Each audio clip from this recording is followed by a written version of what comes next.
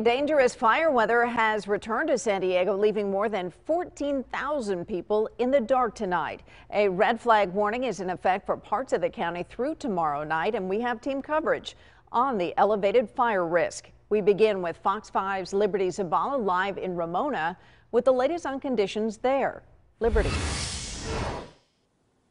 Good evening, Kathleen. Well, the strongest winds are expected tonight into tomorrow, and that's why SDG&E has shut off power to many customers as a precaution.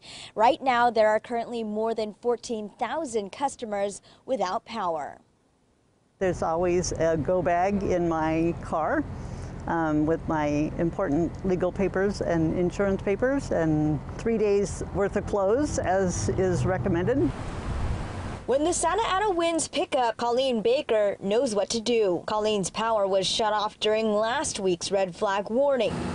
She is hoping it doesn't happen this time around. I have a lot of candles and a lot of flashlights or lanterns and spend a lot of time reading on my Kindle and making sure that I have all my backup battery packs charged beforehand.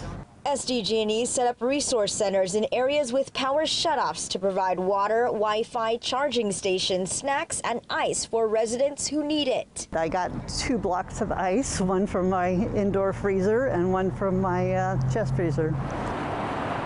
SDG&E says it can potentially shut off power to tens of thousands of customers in the inland valleys and the mountain areas during this red flag warning. I've lived here basically my whole life, so I've made it through the 2 fires, so I've been evacuated twice, so kind of know what to expect, but it is scary, just the fear of the unknown.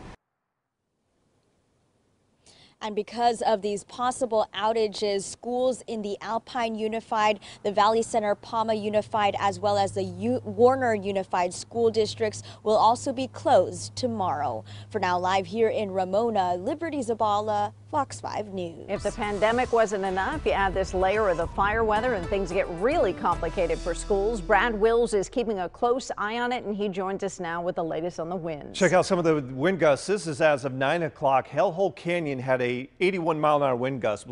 Big Black Mountain, 72-mile-an-hour wind gust. Now, Hellhole Canyon's just east of Valley Center. You can see Palomar Mountain, 65 miles an hour. Mount Laguna at 43. The winds are strong. They're going to be strong tonight through tomorrow morning. You can see up over the mountains, those winds gusting at 29 miles an hour in Julian. Now, we are seeing some of the pinks and some of the reds.